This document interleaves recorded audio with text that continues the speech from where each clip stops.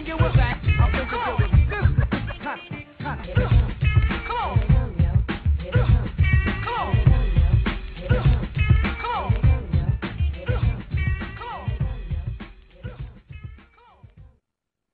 Welcome to Black Sheep Radio. This is Nick Spiro, and I've got Cold as the other host.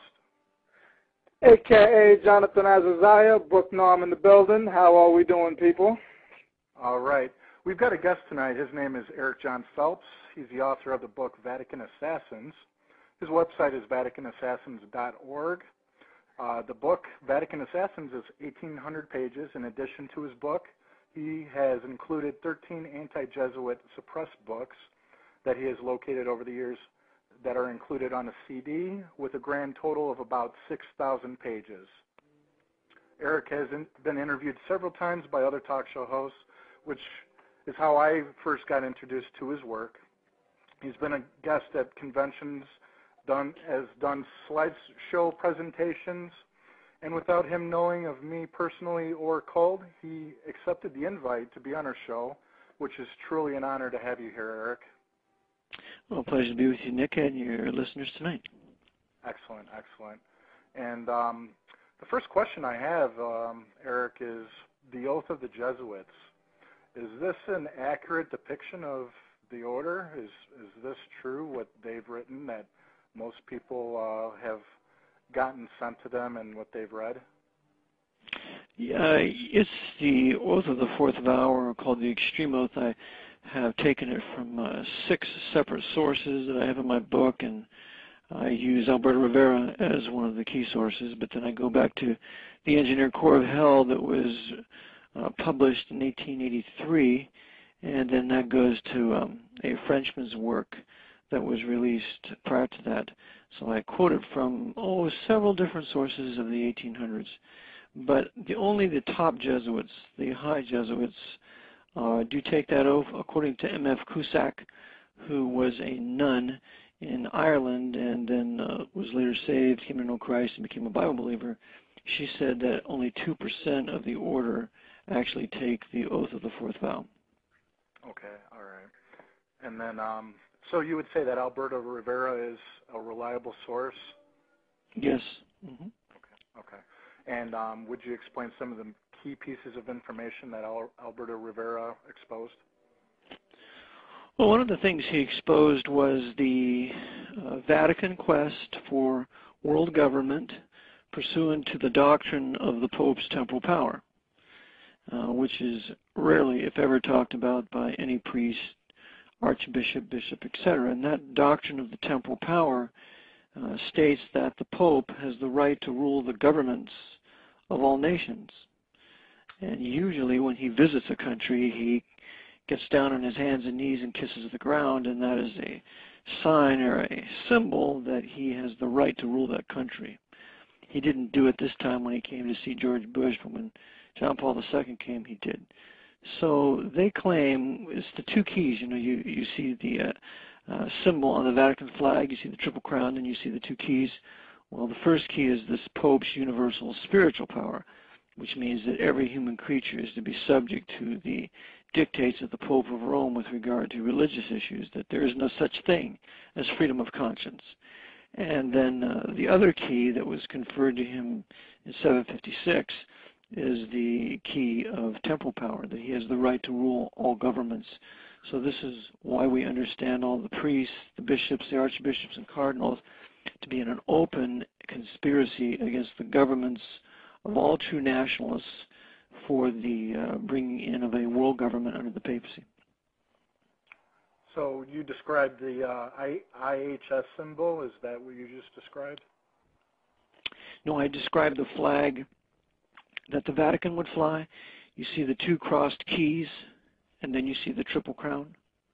Okay, so what is the IHS with the, it looks like a sun surrounding that with a cross, and then 3 kind of fragments coming underneath the IHS. What does that actually mean? Okay, as on your site, you have that there, and I have it also in my book, that IHS, you are told that it means by the Jesuits in Latin, Jesus, what is it? Hominum Salvador, I believe, something like that. In other words, Jesus, the Savior of mankind. What is the real meaning? But its real meaning is Isis, Horus, Set. It's Egyptian. Isis, Horus, Set. Mm-hmm. Makes perfect sense. Okay, and when you count the different points, as you look at the point from off top, center, the first one is the squiggly, and then you have a straight, and then the squiggly and the straight. Well, the crooked one is a female symbol, and then the straight is male. So the Jesuit order is a perfect society in itself. That's their doctrine. They're called the Society of the Perfect also. And with these points that you have on the outside, you have 32 points. By the way, if you look at the rug in the Oval Office of George Bush, there are 32 beams that proceed out of the rug, out from the center of the Great Seal that is in the center of the rug. So these 32 beams are identical with these 32 points around the perimeter of the symbol IHS. Then you have the 3 points below the IHS. That totals 35. And then you have a final point that is the centerpiece of the cross, which touches the H. So that's 36 points. Okay. Now, if you add 1 plus 2 plus 3 plus 4 plus 5 all the way up to 36, the total that you will get in that addition is 666. Interesting. So the IHS, which is the symbol of the Jesuit order, if you notice the cross is situated on the H. The Jesuit order is the foundational secret society that will bring to power the final pope who will be killed, who will come back to life, and thus fulfilling the myth, the ancient myth of the resurrection of Osiris, who is killed, and he comes back to life as Horus. Right. So that's what they're all about. Yeah. And Bill Cooper did break down the relationship between Isis, Osiris, and Horus, which I do recommend people listening to some of his lectures as well to understand that whole relationship and concept of the Egyptian philosophy. Mr. Phelps, I got to reiterate what my partner said, and it is an honor to have you on the show. My first question is, there's been a multitude of books that diagnose the Kennedy assassination as an attack from within our own government, but never before has there really been the detail as there was in your book. Can you break down for the listeners why Kennedy was assassinated by the Jesuit order and not the United States government? Okay. Again, pleasure to be with you, and thank you for welcoming me. The assassination of John F. Kennedy was carried out by the Jesuit order through its control of the U.S. government. Right.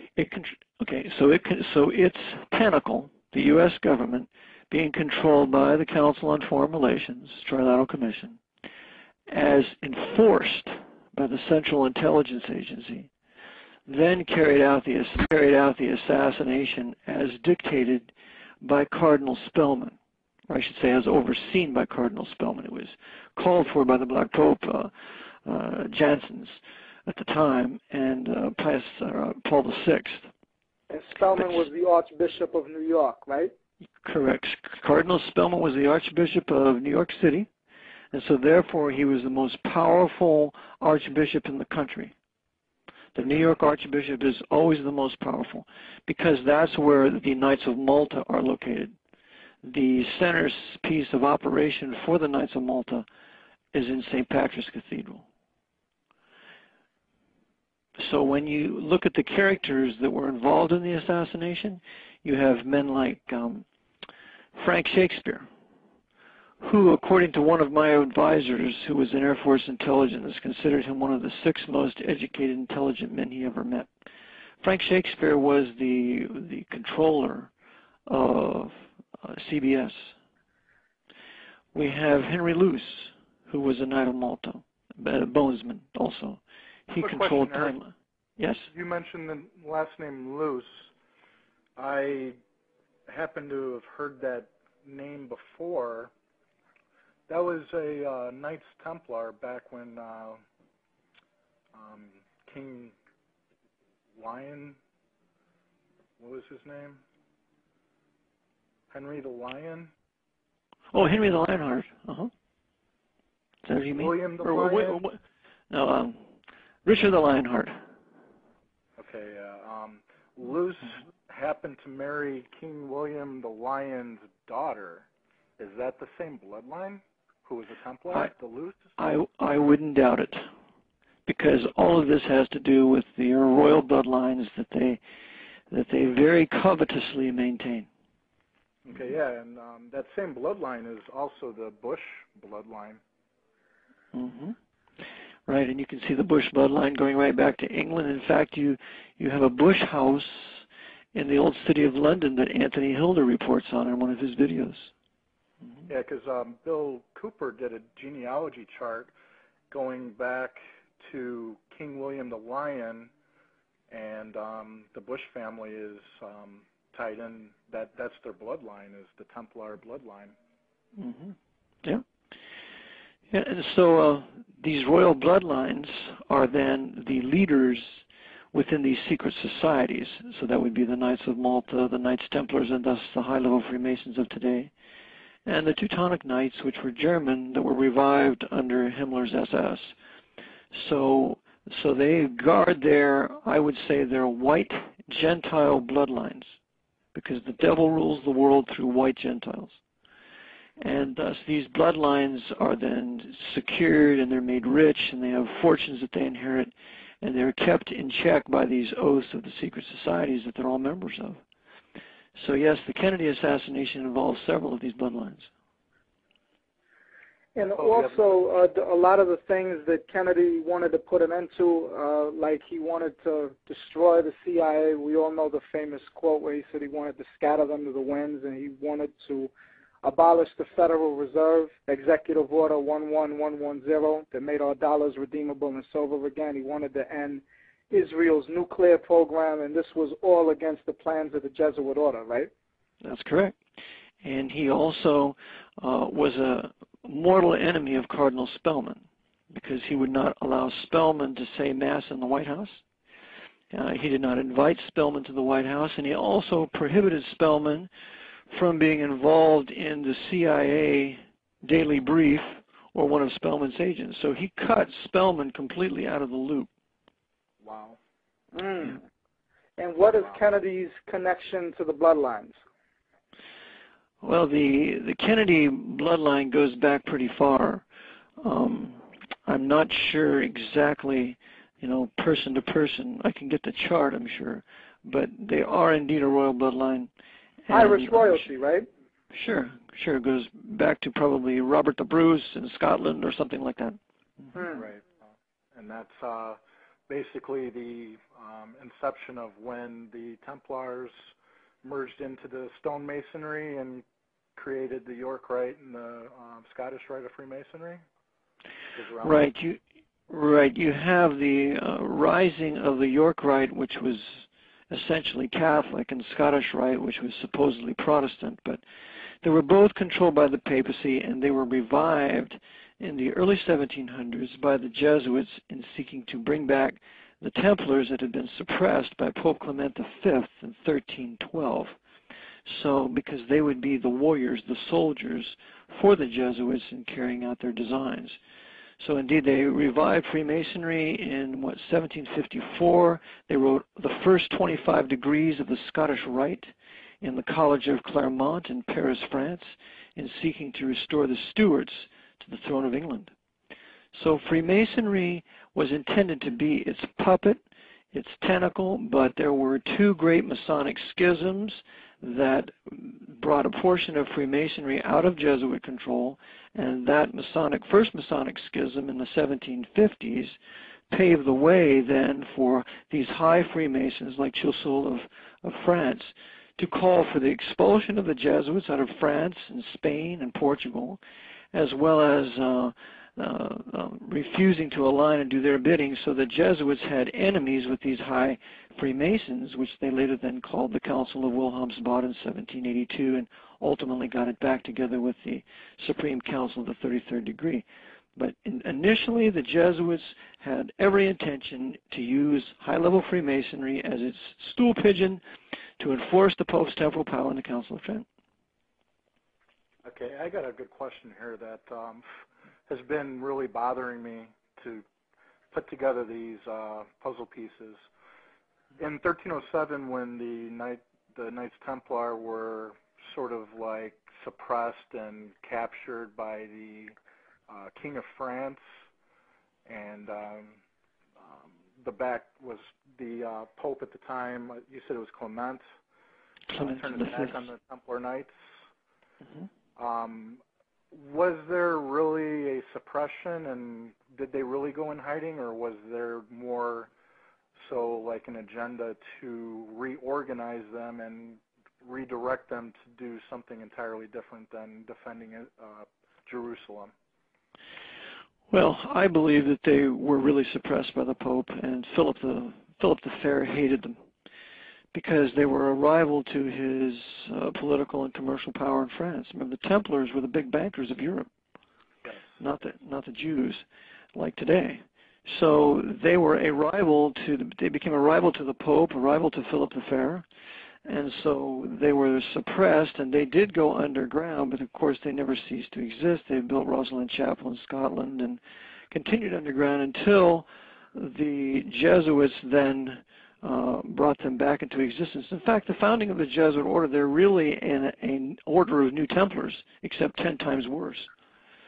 So they then began to draw upon the suppressed Templars as well as the Knights of Malta, because remember, the treasures of the Templars were given to the Knights of Malta. Okay. So they were holding those treasures and keeping for them until they would be revived at a later date. Now there was a little out between the Knights of Malta and Templars at one time or another, wasn't there?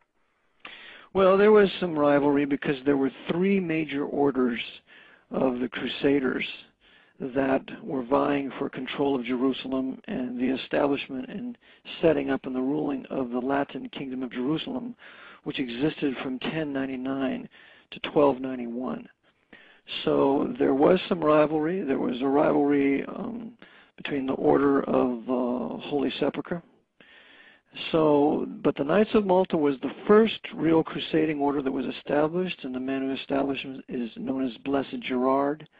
And so all the langes or all the tongues or all the branches of the Knights of Malta that exist today can all be traced back to the Blessed Gerard, who was the assistant of King Baldwin, who was the king of Jerusalem at the time. After that, I think 17, 18 years later, the Knights of the Temple are created, which we would call the Knights Templars. And then sometime after that, you have the Teutonic Knights, which was a strictly German crusading branch. They were created. Yeah. They were all part of the Holy Roman Empire, though, right?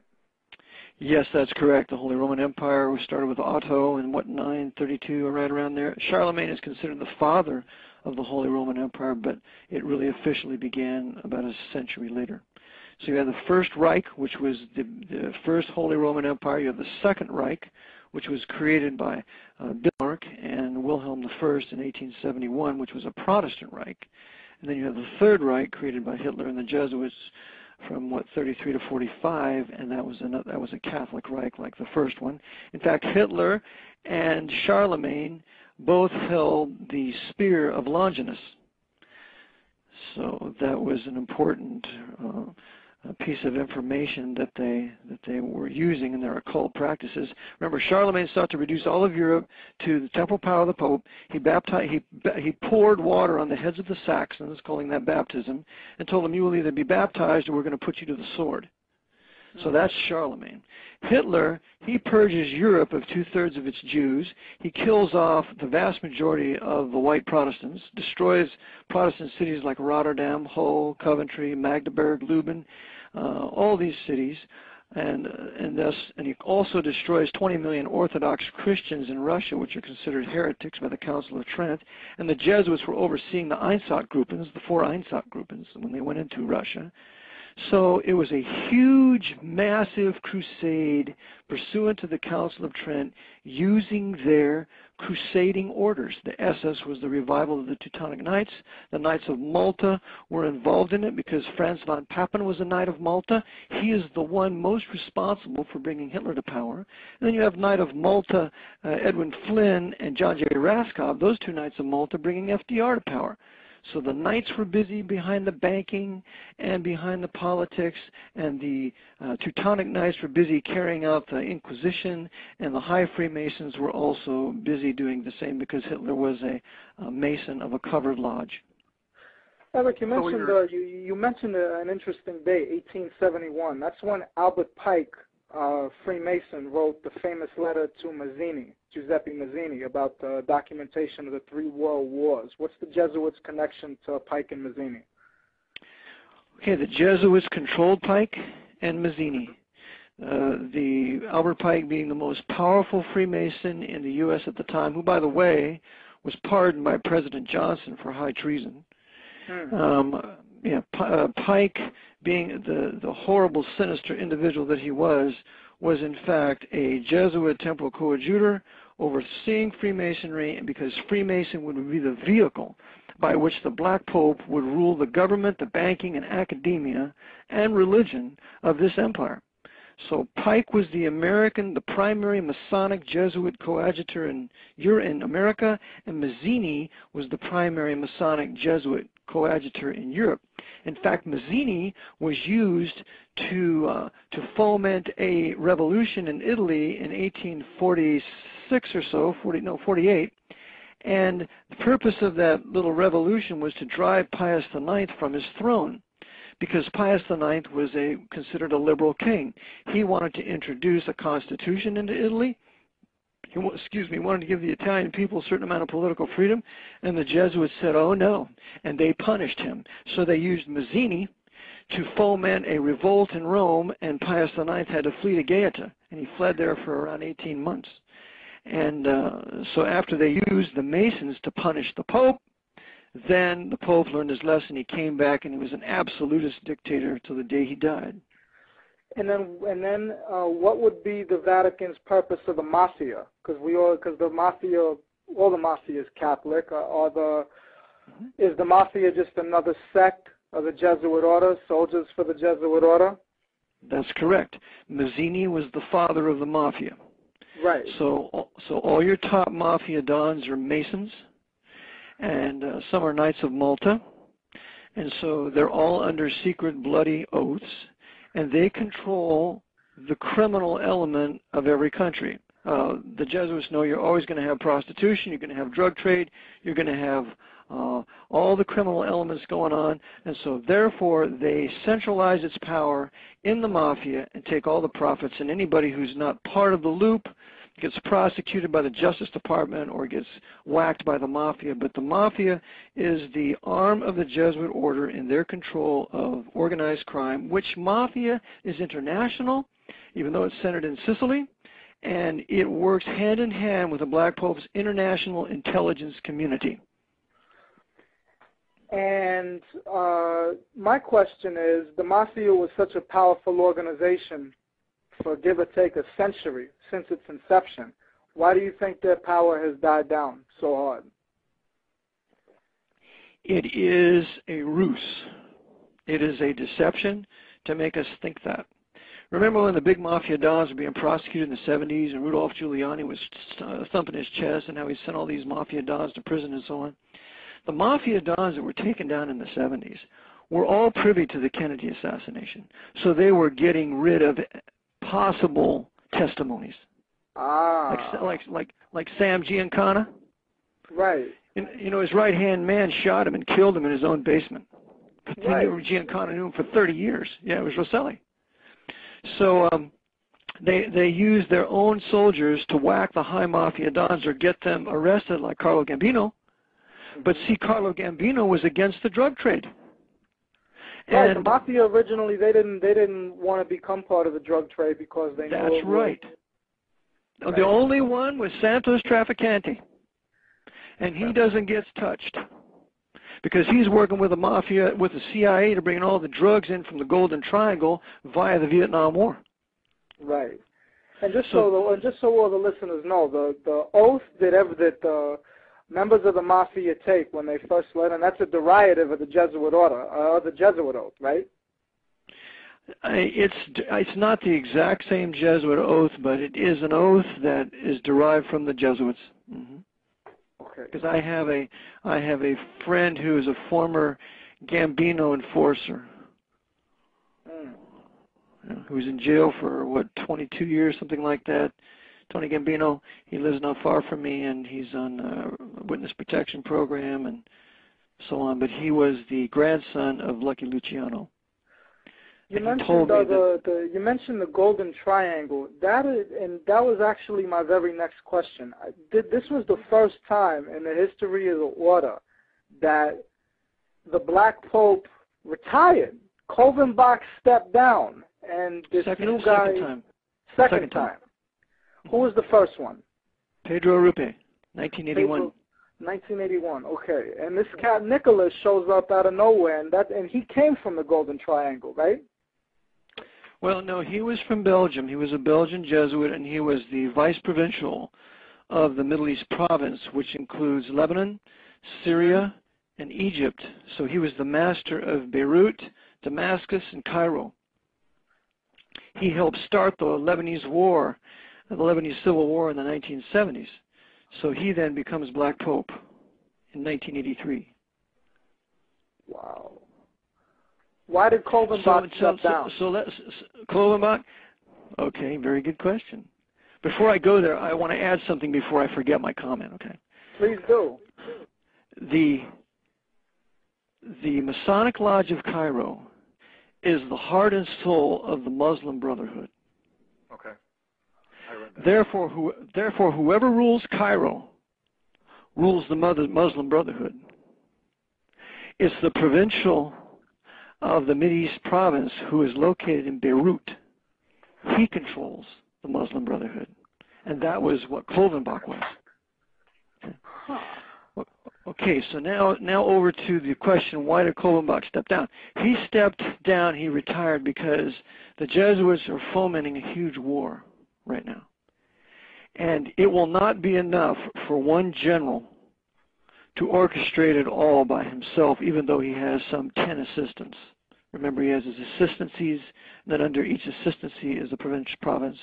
The provincial governs the province, the assistant governs the assistancy, and the assistants are direct advisors to the Black Pope in Borgo Santo Spirito number 5 outside the Vatican.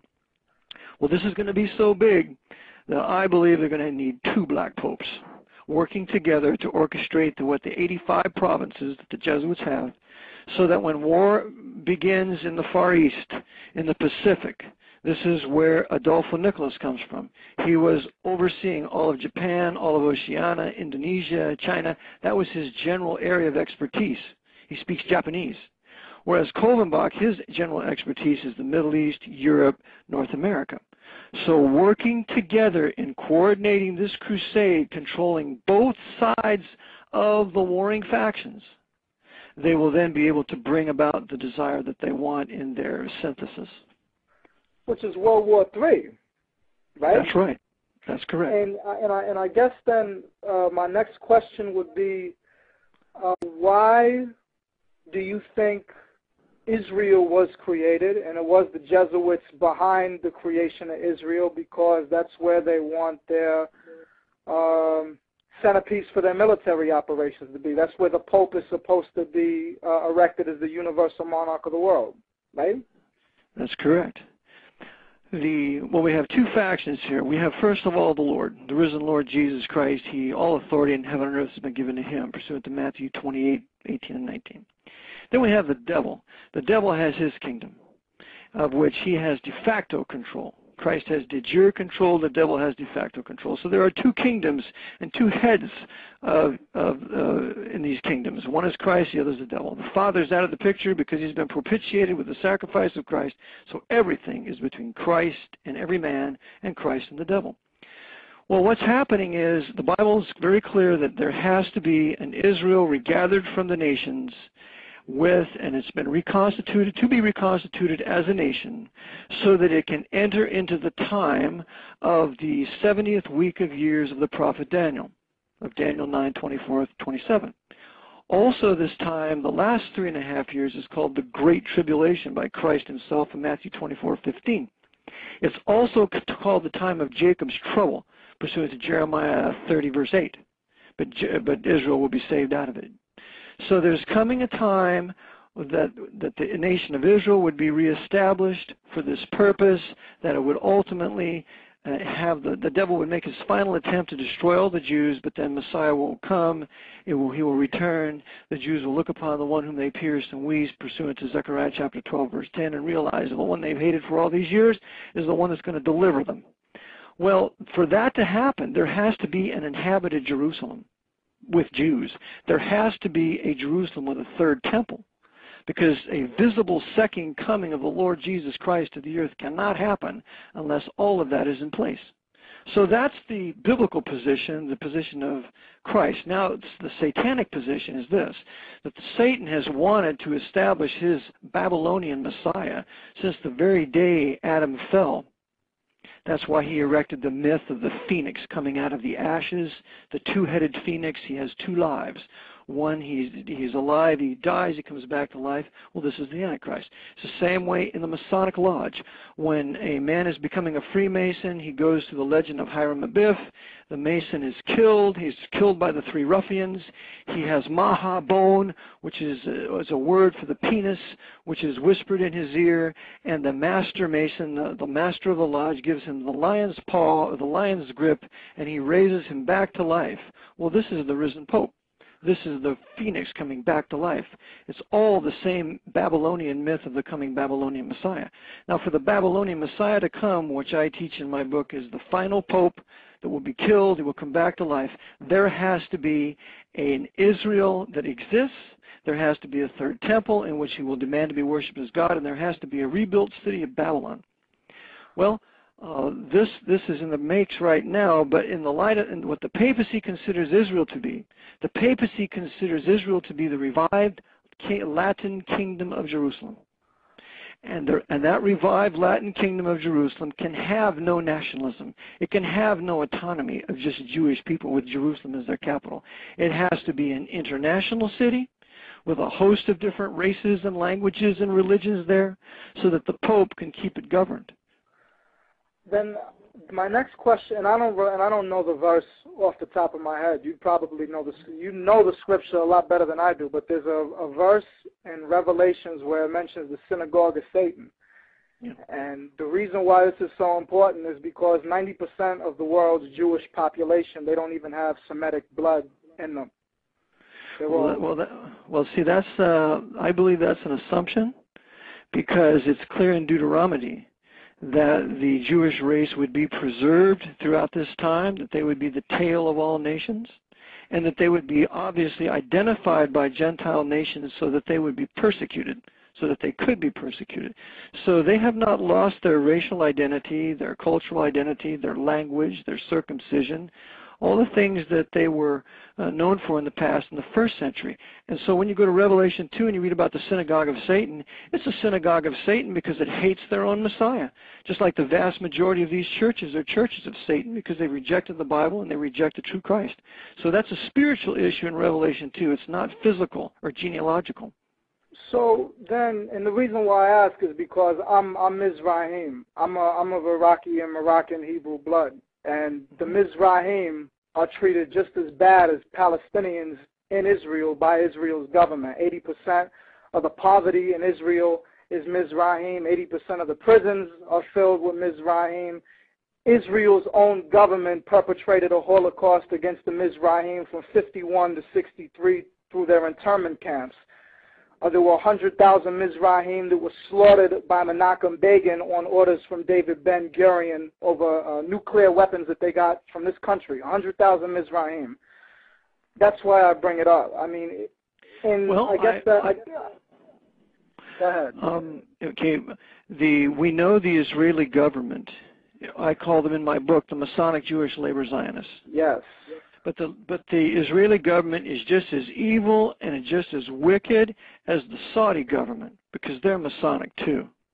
They're just as evil and wicked as the quote-unquote Palestinian leadership, because they're Masonic too. Yasser Arafat had 8 audiences with the Pope.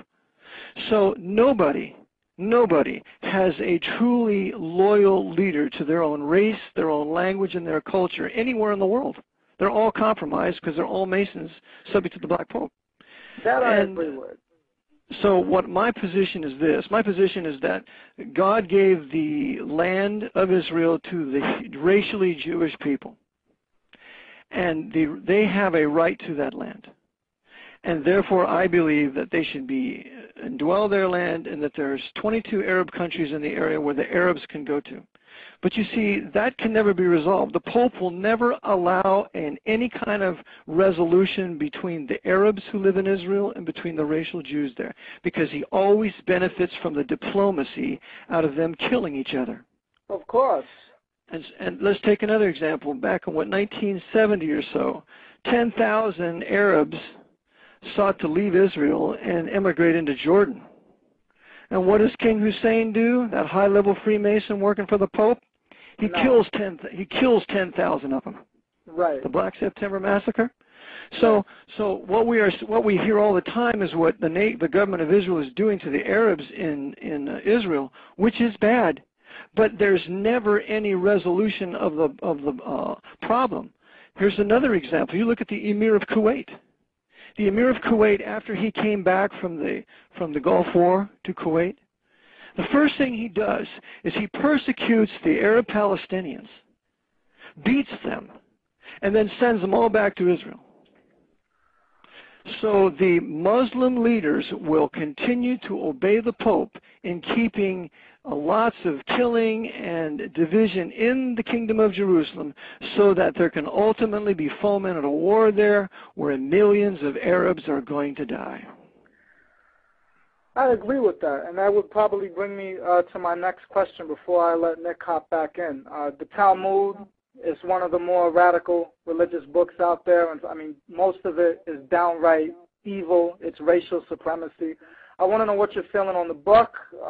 What's the threat of Jewish Zionism, and do you believe that the Jesuit order created Zionism to destroy the real, true Semitic Hebrew people, just like they created communism to destroy the Russian Orthodox Church?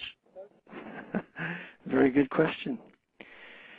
Well, absolutely. I believe the Jesuits created the Masonic Jewish Labor Zionists from their Fabian socialists in Britain.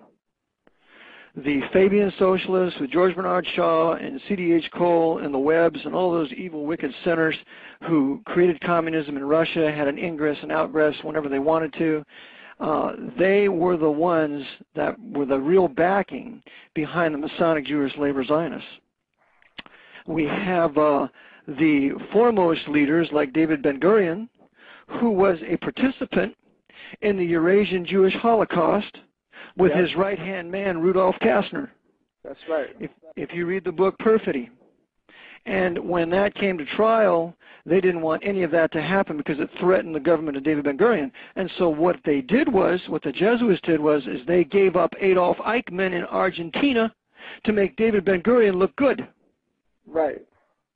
So they have erected that government in Israel. The Bible says in Isaiah 28 that they're the scornful men because they enter into this covenant with death of Daniel 9, and they most assuredly are against the true Hebrew Israelitish Jewish people that live in that land, and they are working in conjunction with the Vatican to kill them. I agree with that, and that's why I brought up the Khazars and the Mizrahim. I mean, most of the Palestinian people, the native Palestinian people of that region, they have the true Abrahamic blood in them. I mean, they may have converted to Islam, but the blood is blood. They have more Abrahamic blood in them than the people running Israel's government. And like you said, the reason why the Palestinians and the Hebrews continue to kill each other is because it keeps them away from what's really going on in the region. And that's where the Jesuits want to erect their New World Order. That's correct. Now, I do not agree with the theory of the 13th tribe. I do not agree that the Jews in Israel today are the Khazars. I did a study on that a couple of years ago and came to the conclusion after I consulted the old dictionaries of the 1800s that that was a new theory that was put forward by the Jesuits in Austria about the 1910s or so. Yes, that's correct. So the racial Jews, they have not lost their identity. They've maintained their identity, but they are being persecuted, and they will continue to be persecuted. And furthermore, they're going to be persecuted here in North America. They're going to be mass murdered here, and the Jesuits are using the nations that they're resident in, particularly here in North America, which is their last great stronghold, to kill as many of them as they can with the coming martial law we have in fascism, while driving a portion back to Israel for their intended final annihilation, as what the Vatican has promised, because as long as there are a racially Jewish people that is recognizable, that is a threat to the Vatican. All right, so that covers Zionism. What about the Talmud? What do you think of the Talmud? Well, the Talmud is a very evil document. I think it's somewhat 60 volumes. It was first codified in the 5th century or put together, but it wasn't printed until the 15th century. I believe that the Talmud was put together by Jews serving the papacy, aided and abetted by certain priests, because the parallels between the Talmud and canon law are very much identical. So the doctrines that you will find in the Talmud is really a Vatican supremacy that they're preaching. The hate that you find there is reflected in the canon law. And when the Talmud comes out and calls Jesus Christ a bastard and his mother a whore, and that Christ is boiling in hot fecal material in hell at this moment, then we know that's an evil, wicked document, but it's also intended to create hatred for the average Jew who knows nothing of the Talmud, because the Talmud is a document unique only to the Orthodox Jews, which is a vast minority of the racially Jewish Hebrew people. Nick, hop in, man. All right. Eric, in a past interview of yours that I listened to, you mentioned Dr. John Coleman. I read his book, and it goes into depth about the Committee of 300, and I listened to his lecture. I understand that he was a former MI6 British intelligence agent. Is most of his information valid? I think a lot of it is. But what he even said Redinger, who was one of the founders of the Bilderberg Group, was a Jesuit and a High Freemason, which was a very good piece of information. It got elsewhere also. But what he does is, he's obviously a Roman Catholic, and he defends the historic, the oldest Knights of Malta, St. John of Jerusalem, and he distinguishes those Knights of Malta from the British branch and says the British branch is evil, but the old branch is good. And that's absolutely wrong. All the Knights of Malta are tied together in the Vatican, regardless if it's a Protestant branch, an Orthodox branch, the Orthodox branch that Glenn Horowitz joined. And that we've had a little go-around about that, because he should not have anything to do with any branch of the Knights of Malta, because they're all tied together in the Vatican. Glenn Horowitz, didn't he print several books about, like, the conspiracy on AIDS and things like that? That's right. It's an excellent book. And he goes after the Knights of Malta in that book, Emerging Viruses, AIDS and Ebola. But then he goes and he joins the Knights of Malta of the Russian tongue, of the Russian language. Well, I show in my book that the Russian language was working in conjunction with the American tongue of the Knights of Malta during the Cold War. And that the Grace Russian Company was working together during the Bolshevik Revolution. Because the Jesuits turned over to the secret societies. Sure seems that way, and you have the same thing with Sean David Morton. Sean David Morton's a Knight of Malta. And he's a great friend with George Norrie, who was trained by Jesuits at the University of Detroit Mercy. That's why those guys won't entertain this topic on their show. Right, right. And then as far as Carroll Quigley goes, he was a member of the CFR, a professor at Georgetown.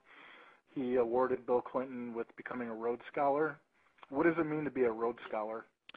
Well, as a Rhodes Scholar, you're going to England and you're studying at Oxford, and you're being groomed to participate in the world government that the Jesuits have established. Now, we must remember that Cecil Rhodes was a high-level 33rd degree Freemason, along with Lord Milner, Alfred Milner.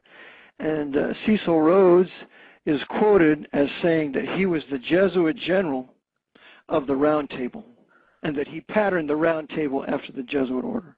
Cecil Rhodes is the one that founded the diamond mines in Africa. He's the one that started the diamond trade in Africa, right? He stole them. He stole them from the Protestant white Boers, and in the Second Boer War. That's when they destroyed the Transvaal, they destroyed the Orange Free State, they killed over 100,000 Boers, they killed 30,000 women and children in concentration camps. It was a savage murder of historic white Anglo-Saxon Protestants in Southern Africa.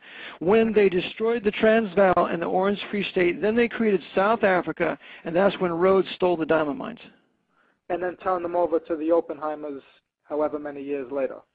Yeah, well, the Oppenheimers are Jews working for the Pope, and Knights of Malta, I have some documentation that the Knights of Malta run the De Beers.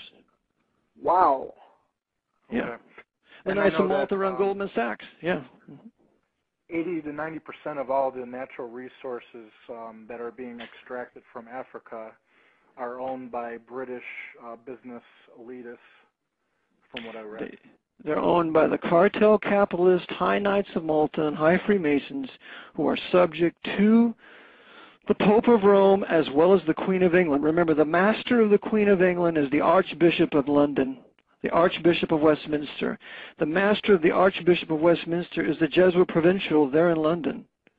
So she curtsies to the Jesuit provincial and the Archbishop. And so she's a Dame of Malta also. I have a picture in my slide presentation of her. So she is completely in the hands of the Pope, and thus all the big cartel capitalists, and I'm not against capitalism, I'm against cartel capitalism.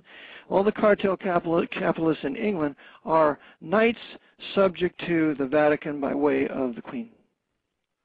So how did Bill Clinton come to power when in his college years he was the stereotypical hippie, barely showered, shaved, slept outside, long-haired party animal? How did he become, a powerful figure in society? Well, according to Sherman Skolnick, Bill Clinton is really a Kennedy, I believe, Kennedy or a Rockefeller. So he is part of a royal bloodline. So they brought him, they had made him a Rhodes Scholar, they gave him his education at Georgetown. He was the most popular student at Georgetown when he was senior class president, the closest to the Jesuit order. He was a personal friend of Richard McSorley. Richard McSorley was the confessor to Jackie after Kennedy was assassinated. Richard McSorley met with Clinton in Oslo, Norway, with his anti-war propaganda campaign. So Clinton was completely in the hands of Timothy Healy, the head of Georgetown University. In fact, there's a picture at Georgetown of Clinton kneeling at the grave of Timothy Healy, and behind him is standing Leo J. O'Donovan, who was then the president of Georgetown, and I wanted that picture for my book. And that secretary there, the black secretary that was working in the president's office, said, "No way. What do you want that picture for?" Blah, blah, blah. And she kicked me out of the office. So they don't want that connection of the Jesuits being that obvious to Bill Clinton. Right.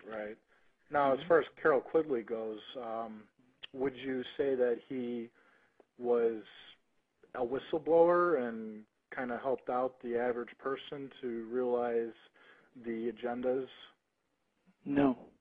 I regard Carroll Quigley as a traitor. Carroll Quigley was the deep personal friend of Jesuit Edmund Walsh.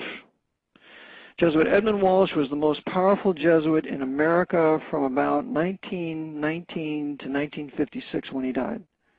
Edmund Walsh was the founder of the School of Foreign Service at Georgetown, which was really nothing more than a diplomatic corps to implement the foreign policy of the Jesuits towards their world government out of Jerusalem. Jesuit Edmund Walsh was there at Versailles to make sure that Germany was blamed for World War I unrighteously, so that would guarantee war in 20 years.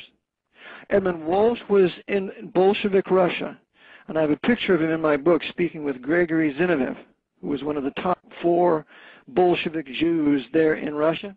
And when Walsh was there under the guise of bringing food and aid to the suffering Russian people with the Papal Relief Fund and then the American Relief that gave $70 million to the Bolsheviks, Meanwhile, Edmund Walsh was setting things in order. In 1922, he was there for almost 2 years. He made Joseph Stalin the secretary of the Communist Party, who was a Gentile, trained by Jesuits disguised as Orthodox priests in Tiflis. And so Walsh set up the Bolshevik government, and it was also the Jesuits who were involved in changing from the Julian calendar to the Jesuit Gregorian calendar in Russia, because it was a Jesuit, Christopher Clavius, who set up the Gregorian calendar. And then he brings in, the Edmund Walsh is right there in the Congress pushing FDR and encouraging FDR to extend Lend-Lease to Russia, to Stalin's Russia. That gave them $11.3 billion worth of infrastructure and army material. Further, Jesuit Edmund Walsh was with FDR in the White House when, in 1933, very shortly after he took office, one of the first things he did was recognize Soviet Russia, so all of the Pope's manufacturers and major industries on Wall Street could extend credit and loans and build Soviet Russia. So Walsh was the man behind it. Walsh was the master of FDR. And so as we look at the power of the Jesuits at Georgetown, we see that Carroll Quigley was part of that. He got a $1,500 loan from Edmund Walsh. He fawned over Edmund Walsh. And in his book, Tragedy and Hope, he only mentions the Jesuit order one time on one page. Other than that, he blames it all on the Anglo-American conspiracy, which is true. The Jesuits have hijacked the British government since King George III, and they've hijacked our government since they assassinated Lincoln. But it doesn't end merely with the Anglo-British royal families and empires, because the Jesuits control us. Okay, so his book, Tragedy and Hope, would be really something to not even really study? No, you want to study it. No, you want to study it, and you want to see all the Anglo connections. Who are these Englishmen and American royal families in charge? But you want to take it one more step and show that these men are either high-level Freemasons or Knights of Malta, subject to the Jesuits. Well, this is why you're on the show, Eric, is because a lot of people who are talk show hosts or who are authors of books don't cover the Jesuit, the Knights of Malta. They only scratch the surface of what is the most obvious, of what people can see just before their eyes anyway. So it's good that you're clarifying this. And I do recommend other works, like the Birch Society. They put out some very good things, but it always goes to blaming the Jews, blaming the Rothschilds, while they look favorably on Pedro Arrupe, and like Gary Allen's None Dare Call Conspiracy. He quotes Pedro Arrupe as an enemy of this world conspiracy. So the Birch Society, even though on a low level, does some right fact accounting, like Stormer's None Dare Call It Treason. In the end, when it comes to who done it or who's in charge, they never go to the Vatican or the Jesuit order. Speaking of the Rothschilds, you mentioned Evelyn Rothschild is rumored to be the richest man in the world. A lot of people say that he possesses half of the world's wealth at an estimated $500 billion, and the Queen of England is rumored to be astronomically wealthy. Where does the Jesuit order factor into the world's wealth? The Jesuit order rules the world's wealth because it controls all the bankers. And the primary bankers are white and Gentiles. The subordinate bankers are Jews, like the Rothschilds, the Sassoons, the Schiffs, and so on. We never hear of the bankers like Felix Larkin, like a few others that are Montague Norman, Chaim Arshak during World War II. They're all white and all Gentiles, and much more wealthy than the Rothschilds. So these white Gentiles who are Knights of Malta and high-level Freemasons are the most powerful bankers because, according to Luke 21:24, we're living in the times of the Gentiles. And Jerusalem would be trodden down by the Gentiles until the times of the Gentiles be fulfilled. So when the times of the Gentiles are fulfilled, that's when the Lord Jesus Christ returns, and he establishes the Davidic kingdom in power that he first sought to establish when he came the first time. So as long as we're under the times of the Gentiles, Gentiles will control the banking, they will control academia, they will control the politics, they will control the religion until the Lord returns. And the Jews involved are nothing more than the Pope's court Jews. Okay, I do understand that the Knights Templars were the originators of central banking, international banking, and that they did place Jewish figureheads in the role to keep that solidified and keep it running while they were, continuously being pirates and confiscating other boats and expanding their empire. Is that correct? Right. Right, and also to keep it look like it's the Jews running the finances. That's why the Jesuits in control of their Federal Reserve Bank always have a Jew that's the head of the Federal Reserve Board. But they never tell you about the heads of the Federal Reserve Bank in New York, like William J. McDonough, who is an Irish Catholic, a Knight of Malta, and a member of the CFR, because that's the bank where they hold all their gold bars. There are in excess of 600,000 gold bars there that they've swindled us and all the other nations out of. So they always keep a front Jew in your face like they do in Hollywood, while at the same time in the back they're running things. They do the same thing with the mafia. They have Meyer Lansky up front. It looks like, according to Michael Collins Piper and all these other guys, why, it's the Jews that run the mafia, but it's not the case. They are merely bookkeepers, and those that are running the mafia are Gentiles. Now, the creation of Switzerland, I mean, right there in front of our face, you see the Templar flag, and that's the headquarters for international banking, would you say? That's correct. The Switzerland, in its inception at the time of the Reformation, was known as the Thermopylae of Europe. Switzerland was the first place to experience, actually Geneva was the first place to experience true national independence because of Calvin and the other reformers that were there, when God intervened to break the temporal power of the Pope there. But over time, Switzerland became compromised in 1847-48. Switzerland expelled the Jesuits, and the Jesuits fomented a civil war in Switzerland. And sometime after that, they took control of the Swiss government and made a new seal for the city of Geneva, where you see the Jesuit sunburst, and you see another symbol that's very much Jesuit or Masonic. So yes, Switzerland today, and has been since probably the turn of the 19th century, the banking haven for the Vatican. And why is it that they're always considered neutral during world wars? Is it to keep that intact without having any damage done to it? That's right, to keep it from being invaded. And that's where lots of the Pope's gold, when he stole it out of Europe from the Jews and from the Orthodox and from the Protestants, much of that gold wound up in Swiss banks. Vatican rat lines, right? That's correct. The Vatican rat lines, which one author calls it Odessa, but it's really the Vatican rat lines overseen by the Jesuits. In fact, there's a book written in German called Flight from Nuremberg. And in that book, the author, Werner Brockdorf, tells us that it was the Jesuits who were working the Brenner Pass to bring in the high Nazi officers out of Austria, out of what would be then Eastern Europe, down through the Brenner Pass into Italy, and then to be sent to Egypt and Syria and U.S. and South America. But the Jesuits oversaw it all through Bishop Udall. And Bishop Udall was a Knight of Malta. What's the difference between a Knight of Malta and a Knight of Columbus? Knight of Columbus, they were started in 1882, and their headquarters is in New Haven. And it's very intriguing that the Jesuits would establish their Knights of Columbus in New Haven, which was also the headquarters for Skull and Bones prior to that, at Yale. So the Knights of Columbus are merely the hatchet men. They're the soldiers for the Jesuit order. They're the ones, the men of the fourth vow, are willing to carry out the Jesuit oath to kill whoever the Jesuits determine they want to have killed. Now, the Skull and Bones organization, the Brotherhood, I tend to feel that that's an extension off the Templars, based off of the Skull and Bones that they used to fly on their flag while they were in wartime. Is there a connection? No doubt they were an extension of the Templars and also an extension of the Bavarian Illuminati.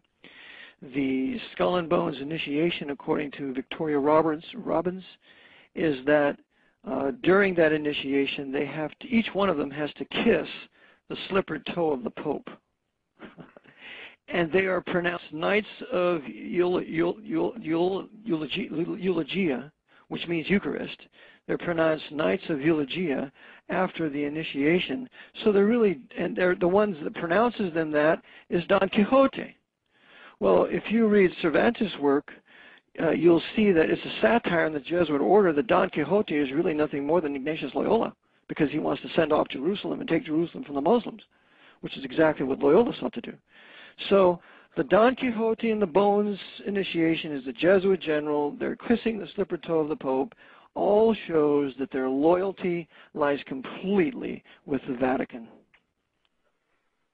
Speaking of Jews and Muslims again, my question is, and I've looked high and low, and I can't seem to find a connection. Theodore Herzl, most people call him the godfather of modern political Zionism, 1896. Was there a Jesuit and a Knight of Malta connection with him? Yes. The reason Theodore Herzl started his Zionist movement, his labor Zionist movement, because remember the labor Zionists have killed off all the revisionist Zionists. Right. They killed them off because the revisionist Zionists were true Jews who wanted to have their own nation. And so they killed off the lone wolf, Jabotinsky, and all the other followers. But the Jesuits' labor Zionist movement was started by Theodore Herzl because of the Dreyfus Affair. If there was no Dreyfus Affair, there is no labor Zionist movement. And the Jesuits were behind the Dreyfus Affair. They were the ones that controlled Esterhazy, who was the real traitor, and they blamed Captain Alfred Dreyfus for passing French military secrets to the Germans, which was all a lie. They imprisoned him for, some 8 or 10 years at Devil's Island, and ultimately he was released and vindicated. But the Jesuits were behind this. The Assumptionists, which is nothing more than a continuation of the Jesuit order, they controlled the press in Paris, and they're the ones that were hyping it with all the Jews, the Jews, the Jews. Meanwhile, the protocols of the Elders of Zion had been completed in France, written by the Jesuits, so that they could blame ultimately the Bolshevik Revolution on the Jews. Right. So it was an anti-Jewish movement in France set in motion by the Jesuits, because the Jesuits had been expelled from France by Gambetta in 1880, and so they had a score to settle with the French government, and they then excited this, and then as a result of this, Theodore Herzl, who was in cahoots with the Jesuits by way of the Rothschilds, he goes to visit the Pope, and he has an audience with the Pope in 1904. Now, anybody that has an audience with a Pope is a traitor to his own people. That includes Martin Lucifer King. That includes Yasser Arafat. That includes Ronald Reagan. All of them, when they go kowtow to the Pope, they're betraying their own nation and their own people. Theodore Herzl did that in 1904. You mentioned Martin Luther King, right? Mm-hmm. Yes. I understand that he was also a member of the Brotherhood. He was a high-level Mason. I believe he was. There is nothing, I have no documentation where I can prove it, but I believe he was, because he is overseen by A. Philip Randolph. A. Philip Randolph was the black mover and shaker of the Jesuit order's civil rights movement. And the man who controlled A. Philip Randolph was the Jesuit John Lafarge. John Lafarge was really the master in the beginning of the civil rights movement, not for the benefit of the blacks or the whites, but for the benefit of the Jesuit order. And John Lafarge was the right-hand advisor of Spellman, and he was the one responsible for getting Spellman in the NAACP, which was financed by Rockefeller. Right. So the Jesuits controlled A. Philip Randolph. A. Philip Randolph controlled King. When King became disobedient by calling for an end of Cardinal Spellman's war in Vietnam, that's when they killed him. Correct. And I understand the Black Secret Society is called the Bole. Have you heard that? The Bole Society. I have it on my website. Mm-hmm. Okay. Yep. Why was Malcolm X murdered? Malcolm X was murdered because he was a real man, and because he told the truth when he found out that the Ku Klux Klan and the Nation of Islam have the same paymasters. Right. And when he said that publicly, that was the beginning of the end for him. Right. Then Farrakhan facilitated it, no? That's correct. Farrakhan had a hand in the assassination, for which he recently apologized to Malcolm X's daughter publicly on TV. So I mean, he didn't come out and say he did it because, you know, murder, there's no statute of limitations. He could be tried for that. But he came out and said, if I had anything to do with it, please forgive me. He knows very well he had a part in it, just like Wallace, the son of Elijah, the false prophet. So, and furthermore, Malcolm X then got on this Freemasonry about the Masons controlling the Nation of Islam. Because he knew the Ku Klux Klan was Masonic. The Ku Klux Klan used to attend NOI meetings. And that made Malcolm angry because his father was killed by Ku Klux Klansmen. Right. So when he saw the absolute duplicity of Elijah Muhammad, the false prophet, the dishonorable Elijah Muhammad, he quit. And he came out and told the truth. Wallace Muhammad told Malcolm that Elijah Muhammad had fathered, 8 girls from 4 young teenage black girls. And when he made this public, that did it for him. So you have the Nation of Islam furious with him, that's run by the FBI informant, the Freemason Elijah Muhammad, and also his son Wallace. You have the FBI mad at Malcolm X because the third in command of the FBI was Cartha DeLoach, who was a Knight of Malta, and he still lives, by the way. And you have and Hoover hated him too, right? And Hoover was a Knight of Malta. Hoover was a 33rd degree Freemason. Some sources say a Knight of Malta. He could very well be, but I know he was a 33rd degree Freemason. And he was also sitting on the Order of the 33rd degree in Washington, D.C. So Hoover was in on it too. So what happened was, and I tell this in my book, is that when it came the time to shoot Malcolm at Audubon Ballroom, the New York police was controlled by Spellman. Right. So they stood down. They didn't protect him. The FBI and the Nation of Islam worked together, according to Betty, Malcolm's wife. So they all worked together to murder Malcolm X, covered it up, never did a thorough investigation on that, and then blamed it on the Nation of Islam entirely.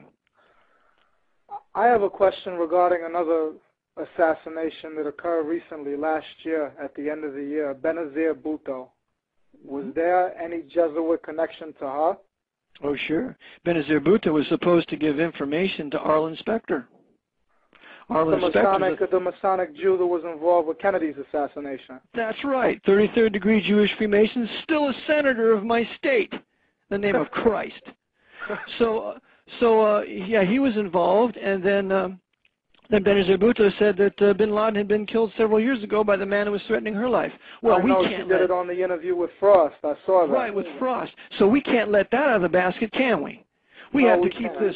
We have to keep this fraud that we're after Bin Laden alive to justify this papal crusade. So she did 2 things. She was going to be very effectual in not bringing Pakistan into this crusade to truly go after any Muslims that were involved in quote-unquote al-Qaeda. And so she was a threat to the power of the Jesuit order in continuing this crusade. So they killed her. And of course it was the Pakistani ISI that oversaw it all. Right, and the ISI takes their orders from the CIA, and the CIA takes their orders from the Jesuit order. That's right. And Teilhard de Chardin was a foremost Jesuit in the 1950s and late 1940s who was working for the Office of Naval Intelligence as well as the CIA. Under Knight of Malta, Wild Bill Donovan, who had John Birch murdered by Mao Zedong so they could put Mao Zedong in office as the chief inquisitor in China. I like for you to make it clear to all the listeners, because there's only 2 perspectives that we get on 9/11, that the U.S. government did it or the Israeli government did it. But I know you mentioned in your book that Kovenbach was the one that ordered the attack. Could you explain to the listeners what the Jesuits' connection to 9/11 was? Okay. The Jesuits have been planning a war with Islam for at least 100 years.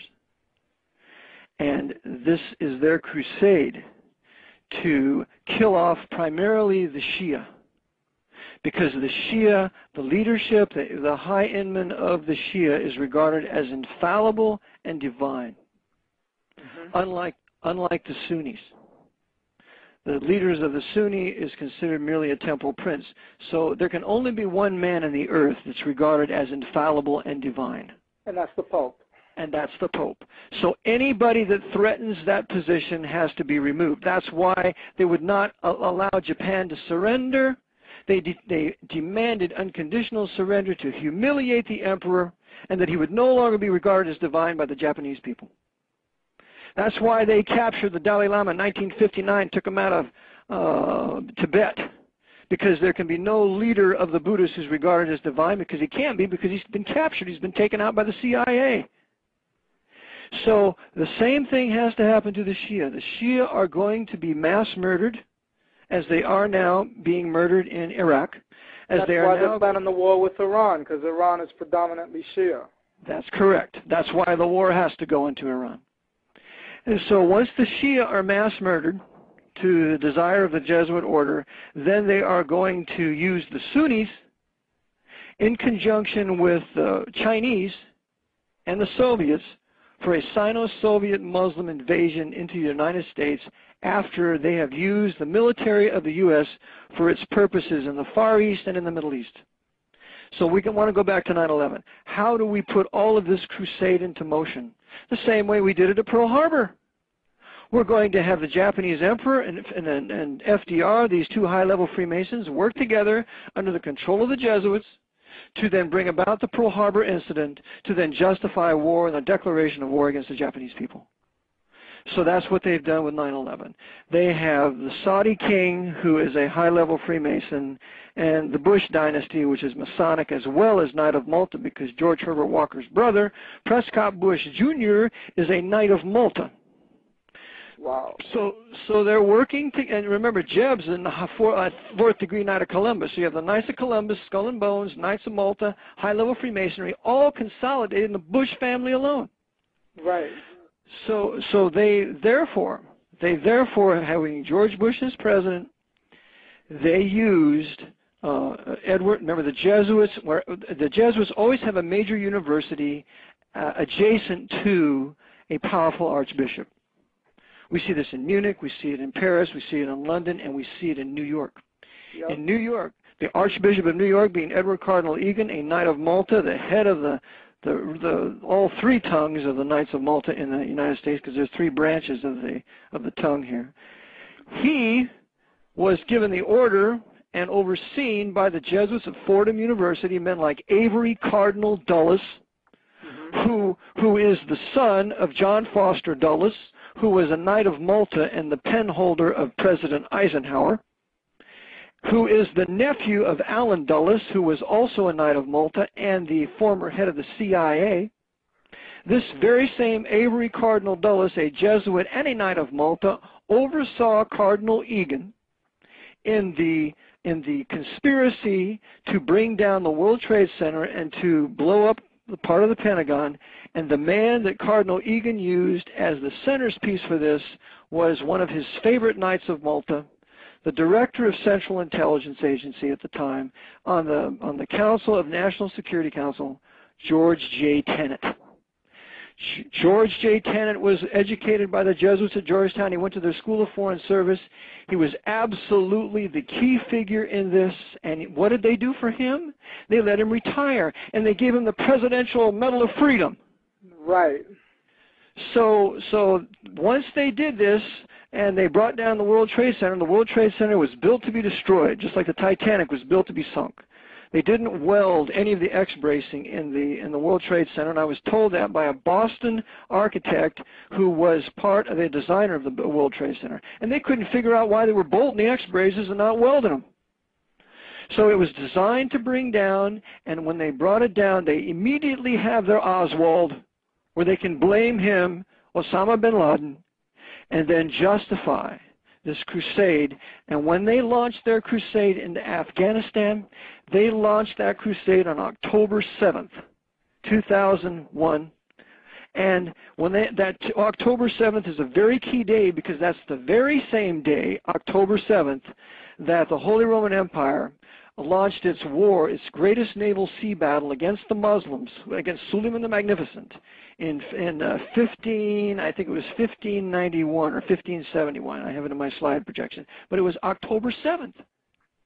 So it's a crusade, just like the Battle of Lepanto, and the Knights won that crusade, so the Knights are going to win this one too. And they will sacrifice every man, woman, and child in this country. They will spend every penny that we have for the securing of their Latin kingdom of Jerusalem to the detriment of the Jews who live there, as well as for the urban renewal that they are putting Iraq through so they can rebuild Babylon. And the beginning of the rebuilding of Babylon is the building of Dubai.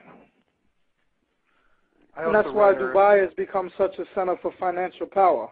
Correct, and that's why the Knights have moved all their infrastructure into Europe and into Dubai. As you know, Halliburton moved from Houston to Dubai just last year. Right. Mm-hmm. What about the one project that's commonly stated amongst everybody involved in the 9/11 truth movement is the project for the New American Century, where most of the people that are in Bush's government now were part of this project. And they talked about they needed a new Pearl Harbor. Was there a Jesuit connection there too?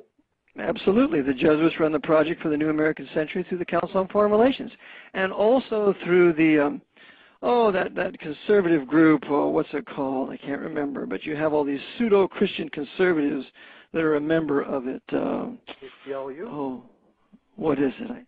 It's like a not ACLU. It's another one. It's a conservative think tank, right? It's a conservative think tank. I mean, that includes Heritage Foundation. It's all run by the Knights of Malta and Opus Dei. But yes, they had their new Pearl Harbor in 9/11. That's with the Reichstag fire. Just like the Reichstag fire, they blame the communists. So now they're going to, since there's no more communist threat, quote unquote, they're going to blame the Muslims, or they blame the quote unquote these Saudis, which I find so contradictory, because without Saudi Arabia there is no crusade into Iraq. Right. Without the Wahhabis, which are Sunnis really, there is no ongoing crusade. So it's in the best interest of the Wahhabis there, who hate the Shia and regard them as heretics, to continue this crusade to kill off their rivals, just as the Jesuits killed off all the Protestants to consolidate all power in the Roman Catholicism and the papacy. What would you say the most powerful intelligence agency is in the world, Eric? Well, I would say that the Vatican is a very powerful intelligence agency, but it's just a coordinating agency. As far as carrying out the hits, the assassinations, the enforcement, I would have to say most assuredly it's the CIA working in conjunction with the NSA. That would be the most powerful, in conjunction with British intelligence, because those three agencies control all of Soviet intelligence, all the Far East intelligence, all Israeli intelligence. So it's an historic Anglo-American countries that the Jesuits have controlled, at least in England, for the last 200 years, and for this country in the last 100 years. So what is the NRO then? National Reconnaissance or Organization? I heard that was actually above the NSA, but it's never talked about. I'm not sure. I'm not sure much about that, but I'm sure that the Jesuits have their agencies that are high, like what was that, Majesty 12 and others. So, but whatever it is, they control it, because the Jesuits are the master intelligence gatherers, and they were that way as early as 1844 when Eugene Sue wrote his Wandering Jew, and he has that tremendous section in there on Jesuit intelligence, how they keep intelligence on everybody. What is the Jason Society? The Jason Society, I believe, has to do with the Pilgrims also, and Le Cercle in Europe. So it is a high noble blood society where you do find the crusading orders in it too. Okay, because Bill Cooper mentions them as being the elite of the elite. Yeah, I wouldn't doubt it. But again, Jason Society or the Pilgrims or whatever you would want to call them, you will find your High Knights of Malta, and your high-level Freemasons, and your Jesuits. Okay. Right. There is no intelligence agency in the world, no high-banking people in the world no high military in the world that is not totally controlled from the Vatican through the Knights of Malta or high-level Freemasonry, which really is directly answerable to the Black Pope. So how does Islam come into the globalist plan? Islam comes into the plan because Islam was a creation of the Vatican in 610. Okay, the papacy created Islam to be the sword of the church. That's why Islam killed off the racial Jews in Arabia and in North Africa, and that's why Islam killed off the true Bible-believing Christians in Arabia and North Africa, spreading all the way into Spain, where the Muslims or Islam was used then to neutralize the Visigoths who in Spain and in southern France who denied Rome's pagan trinity. So wherever Islam raises its bloody sword, the Vatican benefits. Now there was a time when Islam was out of sorts for the papacy, because when Islam took Jerusalem from the Byzantine Empire, it refused to give it to the Pope, and that was the deal. The Pope financed the jihads in North Africa, and the deal was to give Jerusalem to the Pope when they were done. They refused. They called the Pope an infidel, praise God. And for several centuries, Islam was at war with the papacy because Islam refused to give Jerusalem to the Pope launched his crusades.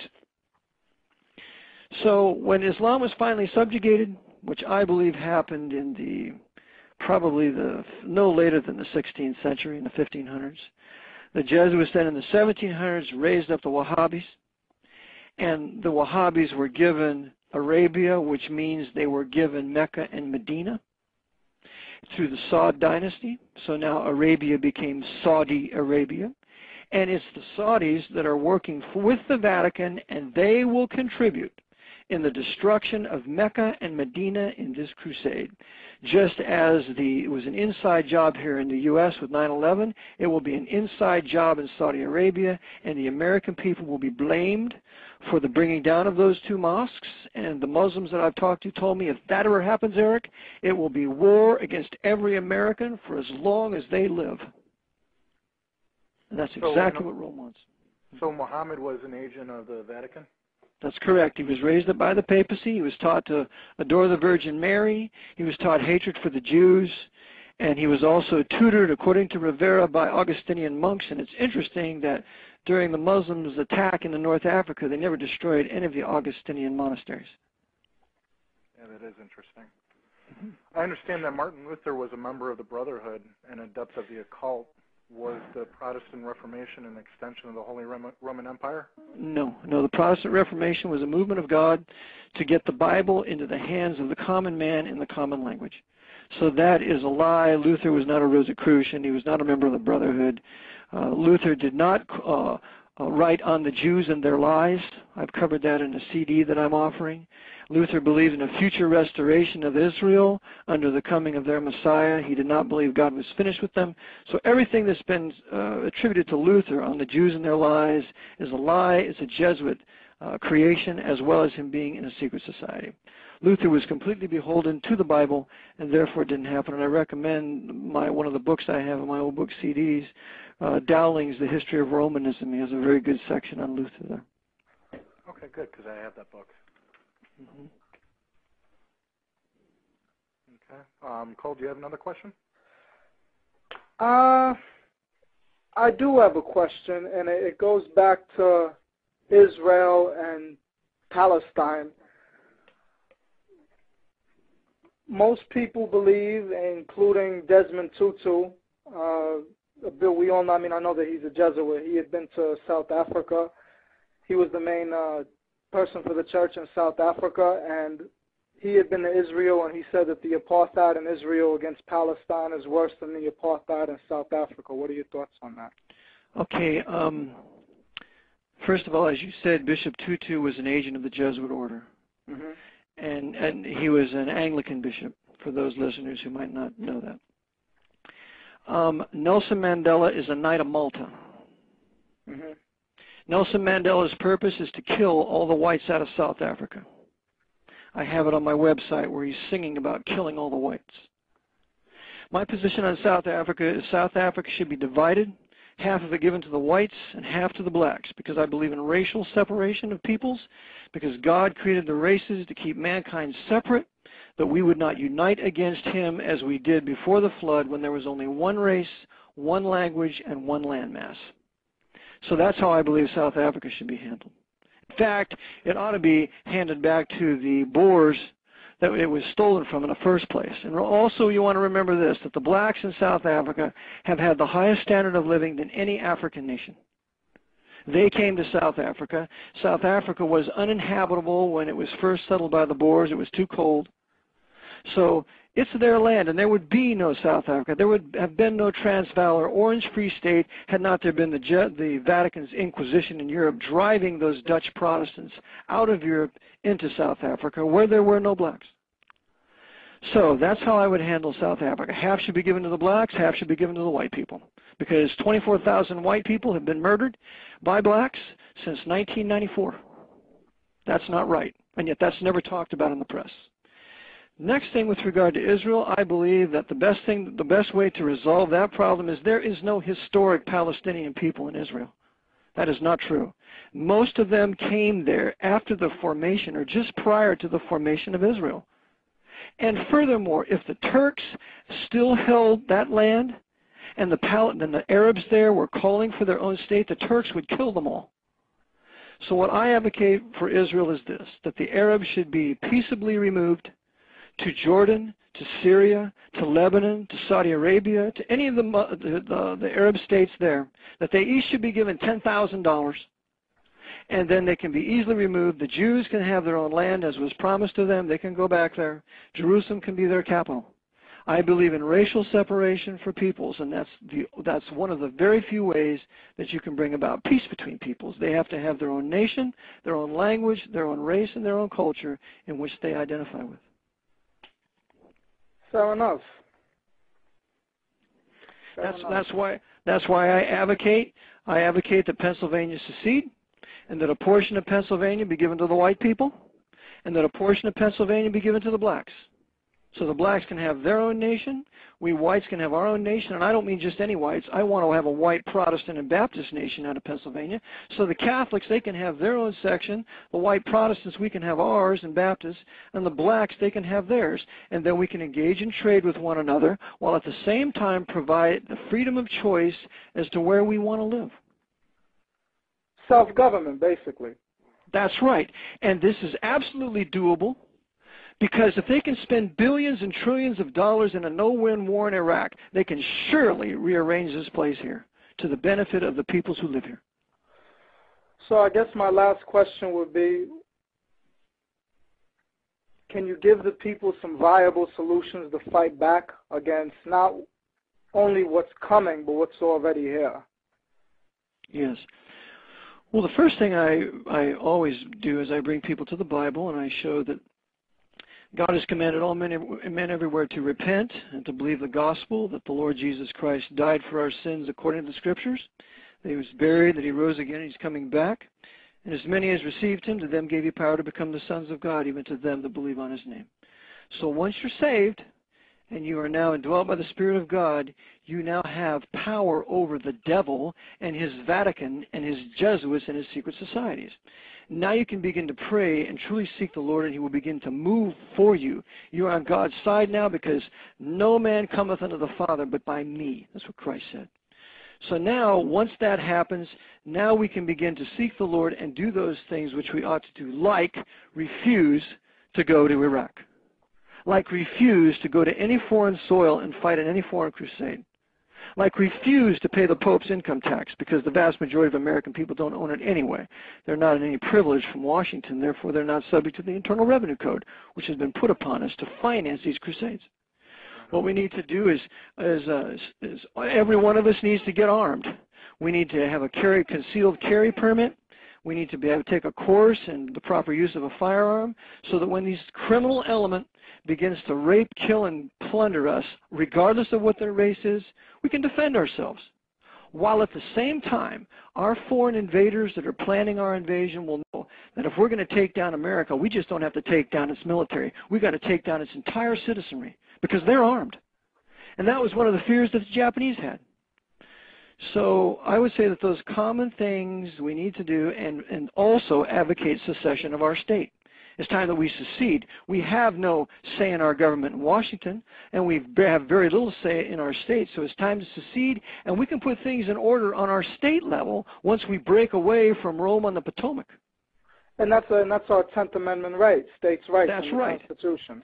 That's right. And even though the Supreme Court said in White versus Texas, I believe, in 1869, that Texas versus White, in 1869, that no state can secede. I don't care what they've said. The Constitution says, or the law says, the intent of the lawmakers is the law. And the intent of the lawmakers was that the states can secede whenever they want to, and I show in my book that 3 states reserve the right to resume the powers that they delegated at the time they ratified the Constitution, and that was 2 northern states and 1 southern state, Virginia, Rhode Island, and New York. So just because this country, what was once a federal Calvinist republic, has been converted into an empire by the 14th Amendment, most people don't know what the 14th Amendment did. So no, we're going to continue to call for secession. We can create our own nation, and then we will resolve our own domestic policies while at the same time arming ourselves in preparation for our invasion, because the Jesuits are going to call an army against us for our invasion. So then you believe the revolution is our only way out? Well, I believe faith in Christ, number 1. Number 2, secession. Secession is not really armed revolution. It's exercising your right through your state government to resume the powers that you delegated, and now whatever state you might be in, for me it's Pennsylvania, we're now a sovereign nation. If there can be a Haiti, there can be a Pennsylvania. There can be a Dominican Republic or an Israel or a Jordan, there can be a Pennsylvania. So we become a sovereign nation once again and be self-governing. But we have to remember, as soon as we break the temporal power of the Pope, as soon as Washington no longer controls us, the Jesuits with their secret societies in your state are going to use their agents to try to implement the same tyranny that we broke away from. So we have to do things like completely abolishing secret societies. They cannot be allowed to exist in your country. Everything they do is evil because they do it in secret and in the darkness of their own lodge rooms or whatever they're going to use. So we can't tolerate that, right? I completely agree, Eric. So we have to have nationalism. We have to have a culture once again, and we have to have a people that is distinguished by its race, by its language, and its culture, however small that nation might be, so we can have a national identity once again, and then being civil to one another, engage in trade with one another, so that we might benefit from the other cultures and the other peoples while at the same time maintaining our distinctions. Eric, I got one question left. I heard an interview of yours, and I could have sworn it sounded like you believe that the sun revolves around the earth. Did I hear that right? That's correct. I'm a geocentrist. Mm-hmm. Could you explain that to me a little bit? Sure. In Psalm 19, it teaches that the sun revolves around the earth. And of course, there's a few very good books written on it, like The Earth is Not Moving by Marshall Hall, and a couple other geocentric books on it, where, for example, the Michelson and Morley experiment back in the late 1800s showed that the Earth was at rest and that the sun moved. There were 5 major experiments conducted to prove that. Well, the Jesuits don't want you to know that because, you see, that's one of their secrets for nuclear detonations. There's no such thing as airborne nuclear war. All nuclear weapons have to be detonated on the ground. They have to be placed in a position. And that particular weapon has to be in a certain harmonic relationship with the sun as it's moving across the sky, wherever it might be in this particular Tropic of Cancer, Tropic of Capricorn, equator area, whatever, so that it can trigger that device. Once you understand geocentricity, that is one of the keys for detonating a nuclear device. And they don't want you to know that. See, I don't believe anything that NASA tells me or anybody else. Absolutely. Absolutely. It's just a continuation of Nazism. Did we ever go to the moon? No, never. All a lie. And Anthony Hilder did a good job with that in one of his videos. I think it's The Greatest Lie Ever Sold, where he actually has footage of Armstrong, jumping out on the surface of the moon, and a prop falls down, a light falls down, and he says, well, I guess we have to shoot this again. Yeah. Wow. Yeah. My last question for you, Eric, is was there a Jesuit connection with Nikola Tesla? Yes.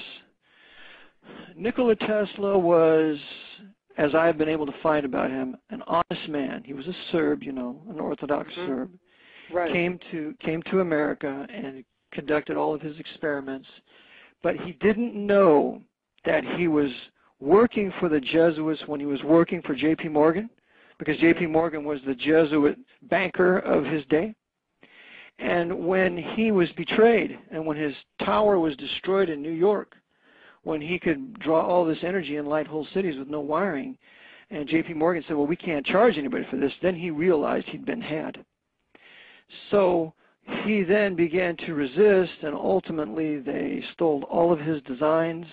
They killed him, I believe, in 1943. J. Edgar Hoover knew all about it.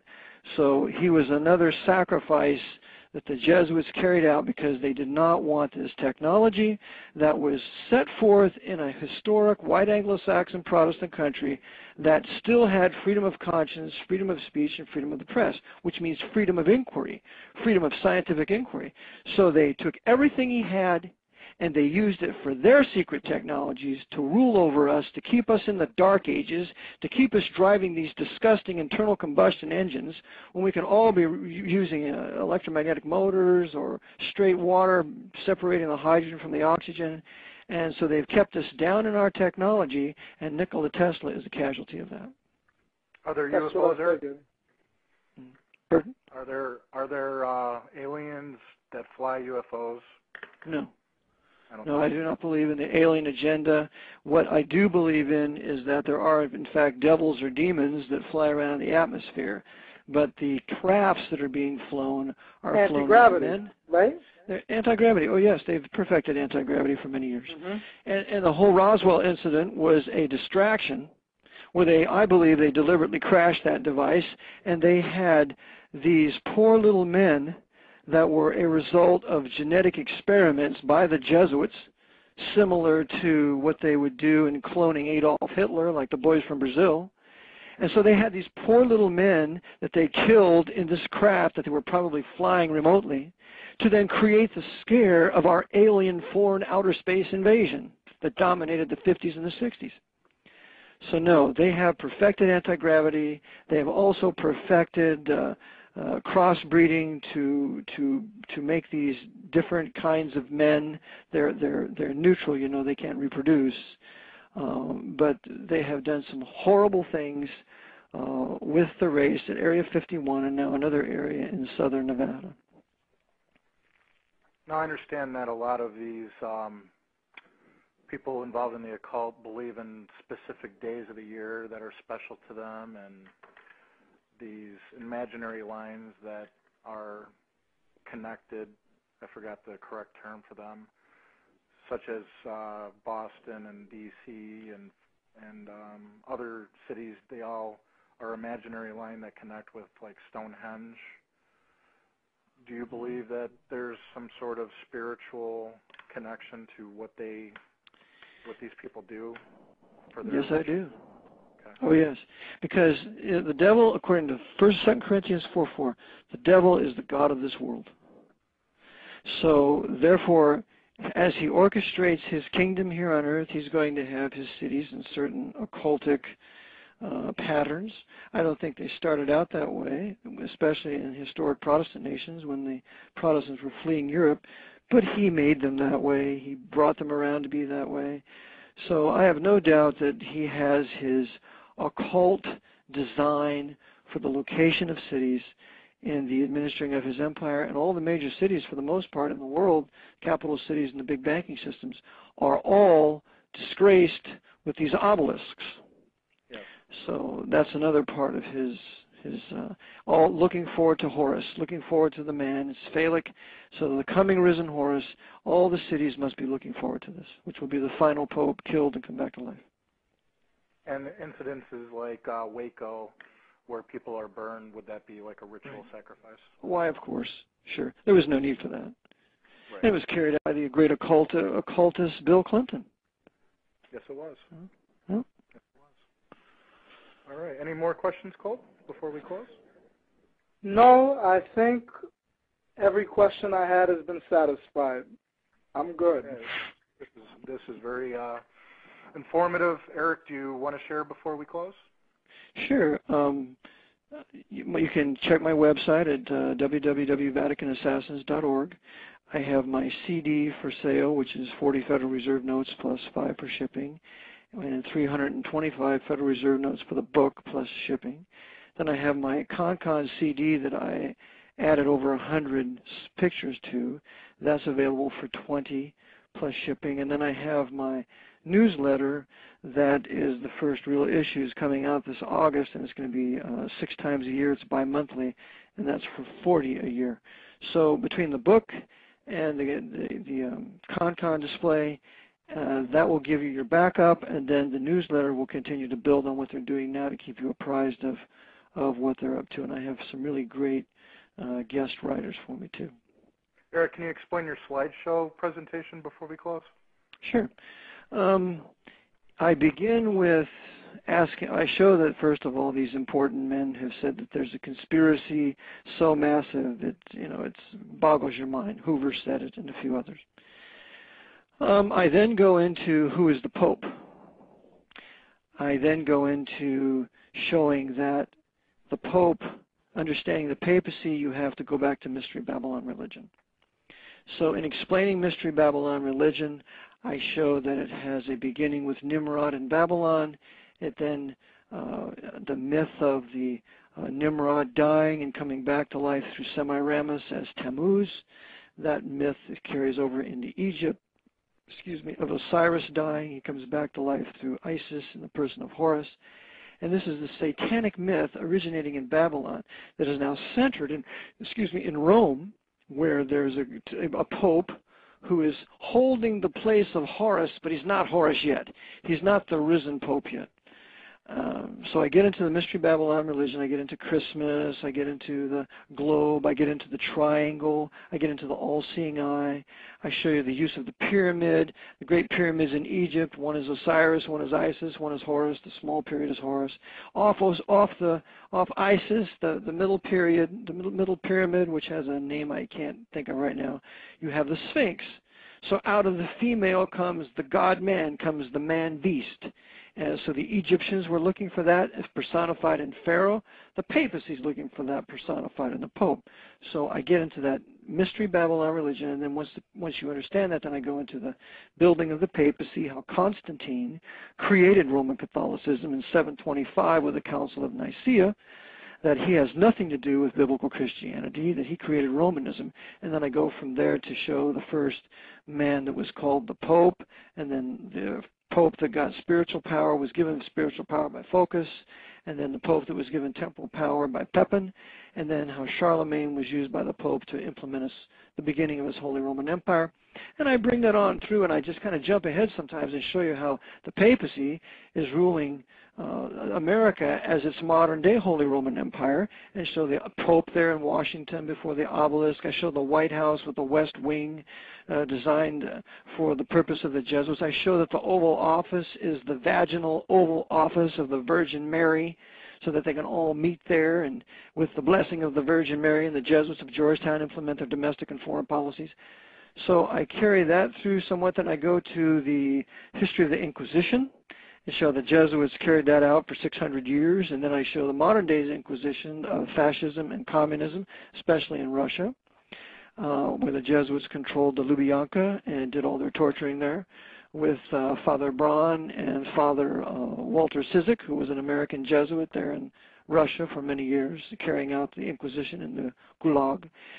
Then I go from the Inquisition, then I go to the breaking of the Pope's power beginning to lose. I also show the papacy creating Islam, its usage for Islam. I have maps that are very intriguing.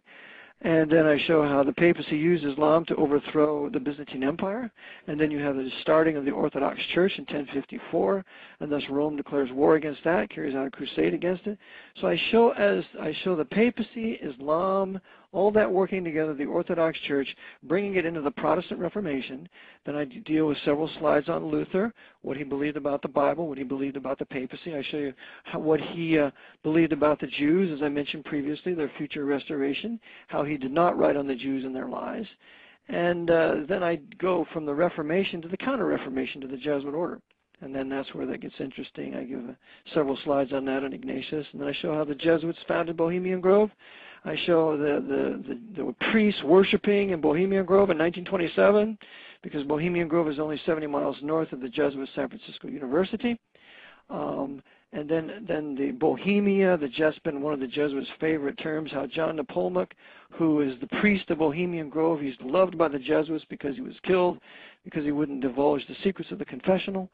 So I kind of tie all these things in with a Counter-Reformation, and then I bring it up to present day, the creation of the Latin Kingdom of Jerusalem for the papacy, the post-Masonic Jewish Zionists, the control of the Saudi Arabians, the control of other Islamic leaders after World War I, when the Jesuits in control of Britain divided up the Ottoman Empire for their benefit. And any true Muslim leader like King Faisal, who would resist the power of the Jesuit order, would be murdered. I show the Jesuits were expelled from Iraq in 1969, which then they brought Saddam Hussein to power to mass murder the Shiites there and continue the mass murder. So there are several different topics, and then as I bring it into the close, I show how the Jesuits were behind 9/11, how Bush gives Tenet the American Medal of Freedom. I have the picture where he's putting it on George J. Tenet. I show Cardinal Egan and George Bush. And I show St. Patrick's Cathedral, the palace of the Archbishop where he rules the empire from. And then I ended up with the gospel and call them into salvation in Christ. Excellent. And the slideshow, you said that to me on a side conversation that you're having people purchase that from you, be trained, and be able to present that in other areas? Yes. When they purchase the slideshow, it's pretty well self-explanatory.